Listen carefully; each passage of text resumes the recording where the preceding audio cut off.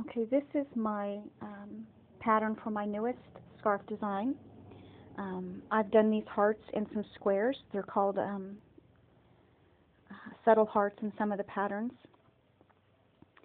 I wanted to explain what I mean. The pattern calls for front post double crochet, but in my pattern I do them a little bit different. And as you can see, by doing them the way I do them, it makes the hearts stand out, which actually looks a lot better. I've already started my one heart here, and as you can see, I have, this is what I call the double front post double crochet, which is 2 front post double crochets going around a single post. This right here in this row has the double front post double crochet.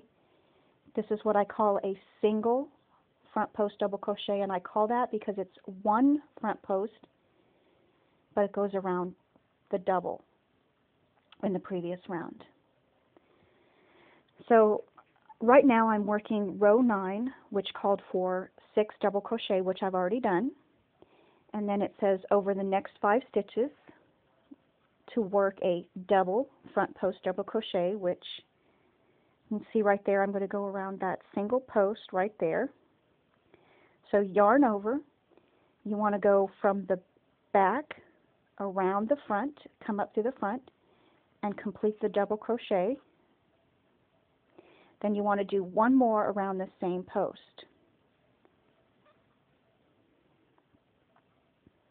Then it calls for a single front post double crochet, which is 1 front post double crochet around the 2. So you want to go from the back, come up, make sure your hook is behind both of them, and complete the front post double crochet.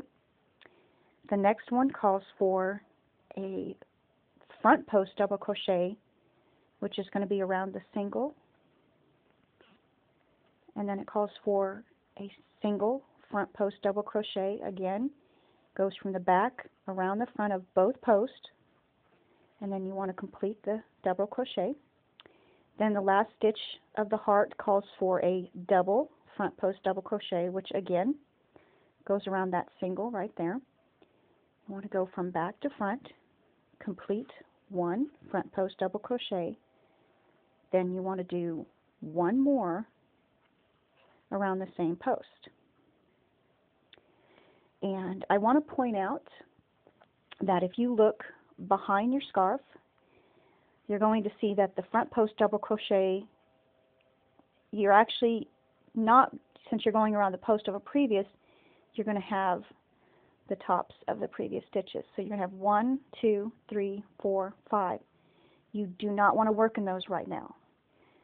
So the pattern calls for double crocheting in the last 7. So 1, 2, 3, 4, 5, 6, 7. And that completes row 9.